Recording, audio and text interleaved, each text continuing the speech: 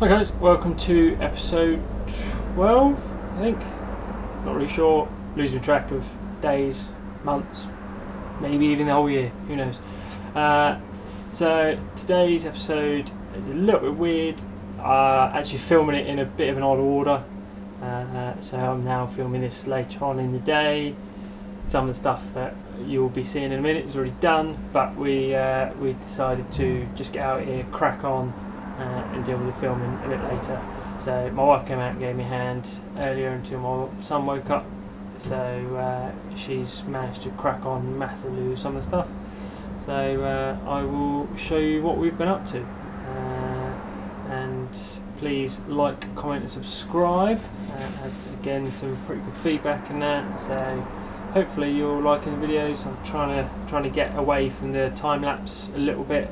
There will still be some of it because I can't keep stopping and talking to the camera every now and then, because I want to try and get this done. So hopefully it's not too boring. Hopefully you get something out of it, and yeah, let's get into it.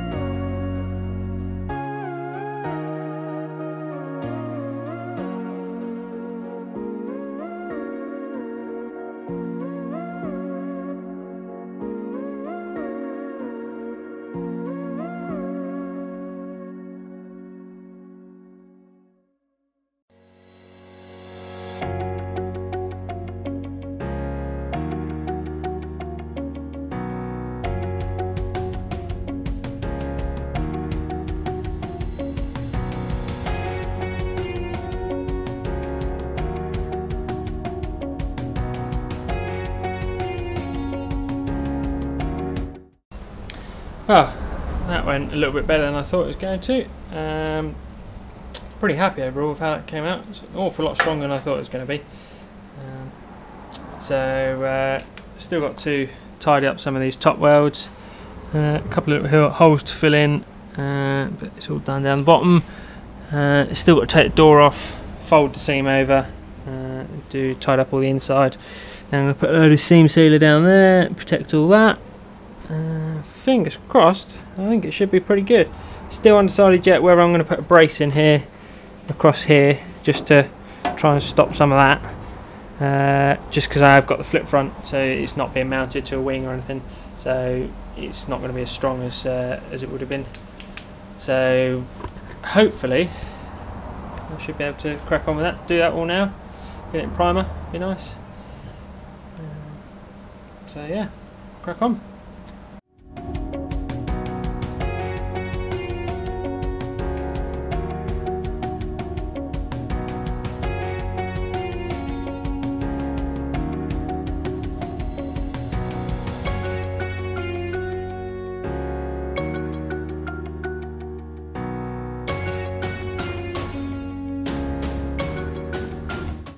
So now that's all tidied up, next job is the bit that could turn this into a fail video.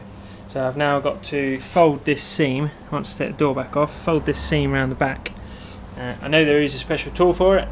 It's also particularly quite expensive for what is essentially going to be 2 jobs. So I am going to try and improvise by using either some mole grips or some water pump pliers with cloth, maybe some tape around it just to try and protect the panel. So either it's going to come out really nice, or it's going to be a really wavy panel and I'm going to be cutting the panel back off and buying another one and starting again. But you don't know until you try these things. As you can see, we have been and fitted the old doors. They are pretty rotten.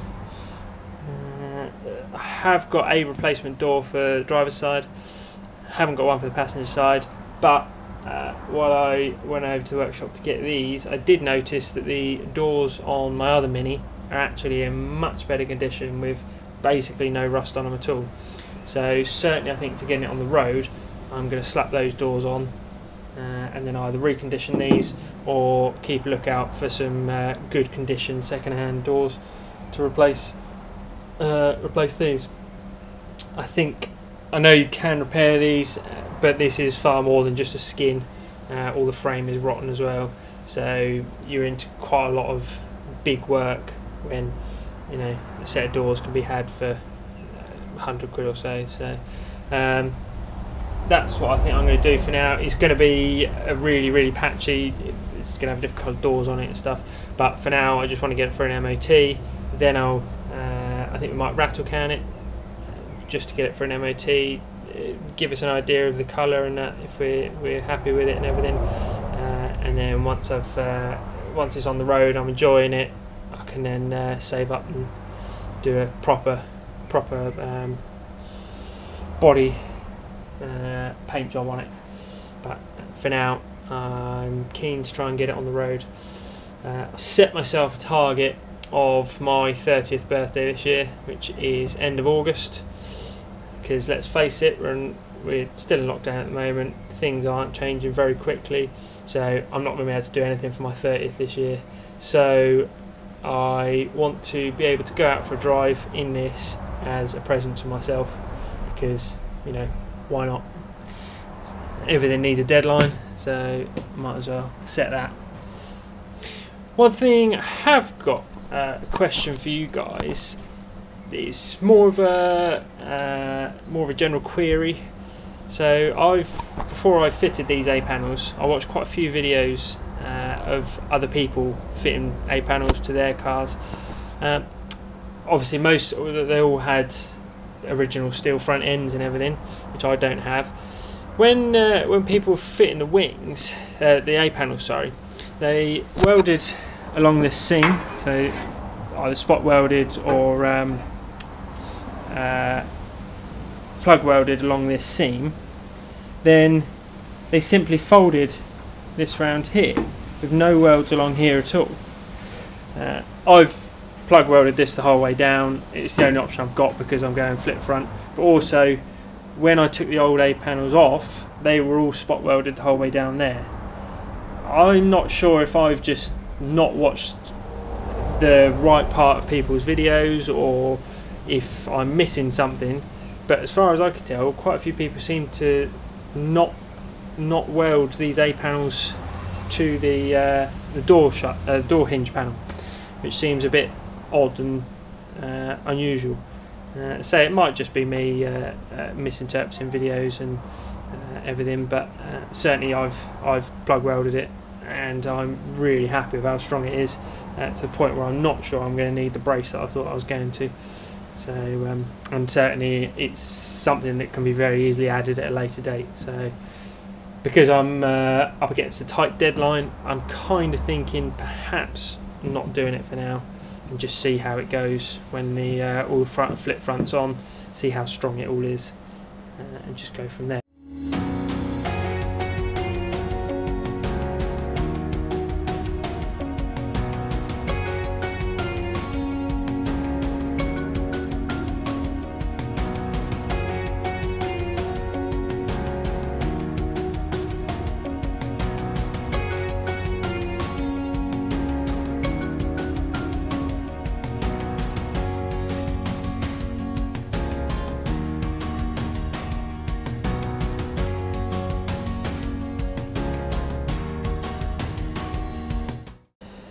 Well, I mean, it's by no means immaculate. It's certainly not going to be a show-winning car, but would I do it again?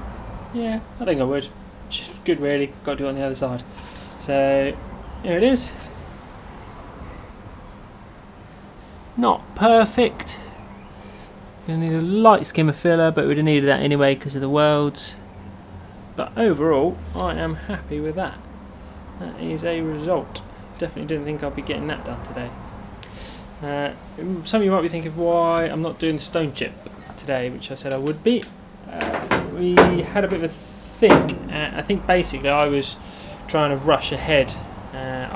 In my head I'd set myself, by the time I went back to work, which is next Tuesday, we're now Saturday, I wanted to have all the stone chip done, and ideally have the front subframe built up.